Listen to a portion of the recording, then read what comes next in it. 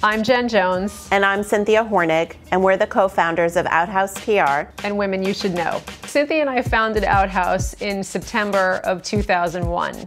We had been working previously at David Yurman. We were the Yurman's in-house public relations team.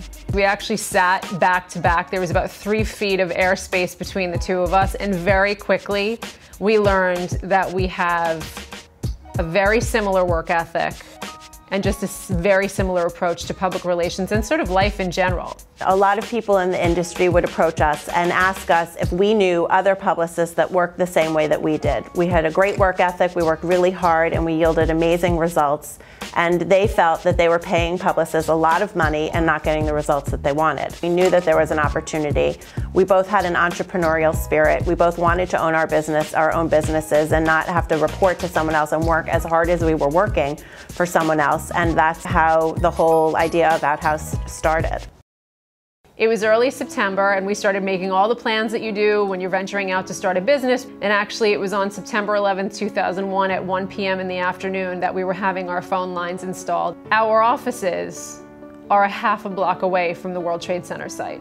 There were a lot of things going through our head that day, and frankly, the business was sort of the last of it. We needed to make sure that everyone in our families and all of our loved ones and friends were safe, and luckily they all were. A lot of them were working downtown, so we just needed to connect with them and make sure people were home. And then once the dust kind of settled, literally and figuratively, we then sat down and looked at each other and said, the world is a completely different place. What have we just done? We left really good jobs to start a business, and this is probably the worst time in history you could start a business. When we started to work together and start to think about the brand name, what our company name was going to be, we knew we didn't want our names on the door because we thought that would be kind of not who we are. As publicists, you're not in the forefront, your client is, so we didn't want our names on the door. So I think we were walking through Central Park. We were, and we were just going back and forth, and I'd throw out names and Cynthia would say, oh my God, I hate those. And then she'd throw out names and I'd say, I hate those. So finally, we were describing sort of what we do, and we said, one of us said, well, we're not in-house anymore. And then the other one said, we're on the outside.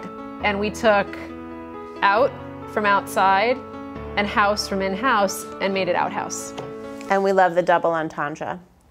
We really had success right out of the gate with Outhouse. We were very fortunate in that way, but again, people recognized the level of professionalism that we bring to the table and the type of work ethic that we both have, and that's how we were able to be successful so early on, and from there we just continued to build. The firm has grown by leaps and bounds. We are a full-service public relations agency offering every level of public relations and event marketing under those 2 umbrellas. We've worked for a lot of major luxury and mass brands in jewelry, watches, and fashion industries. Some of the brands we've worked with are Tourneau, Virtu, Coldwater Creek. Women You Should Know started with an idea that as we started to head towards our 10th anniversary of Outhouse PR, that we wanted to really do something that had a little bit more, not that PR doesn't have meaning to it, but we wanted to do something more altruistic. We had met all of these amazing women across the time of our careers, and we were talking to some friends about the way women are portrayed in media and who's being covered and who's not being covered.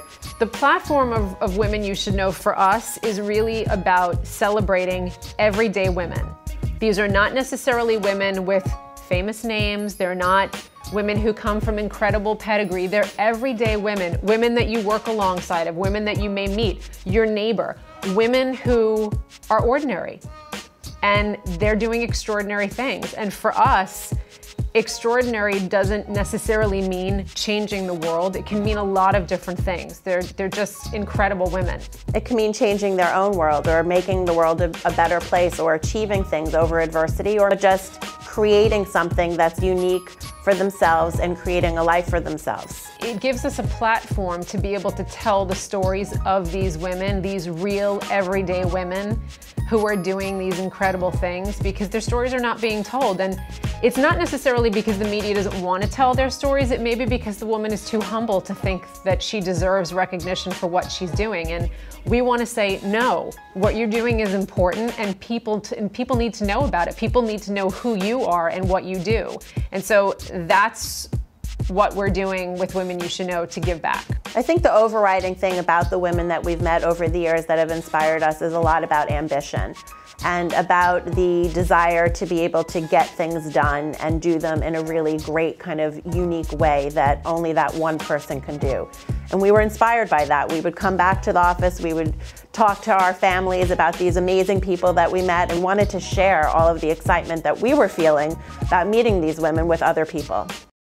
Because the launch of Women You Should Know was connected to the 10-year anniversary of Outhouse PR, one thing that was really important to us was to be able to do something connected to September 11th, because 2011 was the 10th anniversary of the attacks on the World Trade Center. And when we started thinking about how we could use a platform like Women You Should Know to relate to 9/11, we started thinking about the women of that day, but in particular, the women first responders, because certainly after 10 years, these women should have their stories told. And it was never about separating what the women did from what the men did that day, because everyone who was down there that day and in the days following should be honored and celebrated. What we wanted to do was tell the untold stories. And that was really the purpose of the first week. We actually had a really hard time finding anything about the women that were down there with the police, with the Army, with the fire department. And it just led us to continue to dig a little bit further. And then we kept coming across this one name over and over again, and her name is Brenda Berkman. So Brenda was the first woman that we really wanted to profile. After we launched the site, within 48 hours, we got a call from the Huffington Post asking us if they could syndicate the stories of the women first responders that we had posted for their coverage of 9/11. We knew we had a really strong idea when we came up with Women You Should Know. But I think the most exciting part to us has been the reaction we get from other people. People are really looking for places to go for great, smart content, and we hit a nerve. We have a great team at Women You Should Know that works really hard to come up with intelligent, smart, humorous, engaging, premium content that we post every day. One of the most dynamic features of Women You Should Know are the video profiles. We have a different video profile each month, and they focus on women across all industries, across all age groups, women that are doing very different things, but they have the common theme of passion and truly going after the life that you want for yourself. But the video itself really tells the narrative from the woman's point of view. And it's really genuine. You really get to know her when she's telling her story herself in her own words. In addition to the video profiles that we post once a month, we also do daily blog posts. The daily blog posts are about lifestyle topics that relate to women, health and wellness, sometimes entertainment. We profile other women in that area as well. One of our favorite parts of the site is the Your Story section. The Your Story section of the site is a place where women anywhere across the globe can actually submit stories to us about other women doing incredible things where they live.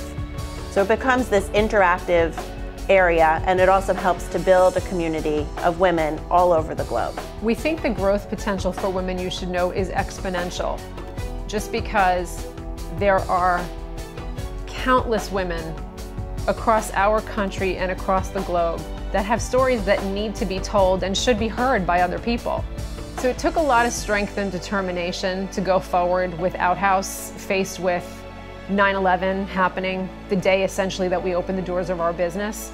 And we've attacked Women You Should Know with that same zest and enthusiasm, because we believe so strongly in this idea, and we love the direction that it's going, and we also love the pace at which it's taken off. We knew it was going to resonate with people, but we didn't know the enthusiasm would be as overwhelming as it's been, and that the traffic would build as quickly as it has, which we're thrilled about. I think our dreams have always been really big dreams, and I think we want to encourage other women to find their big dreams and to set out to achieve them.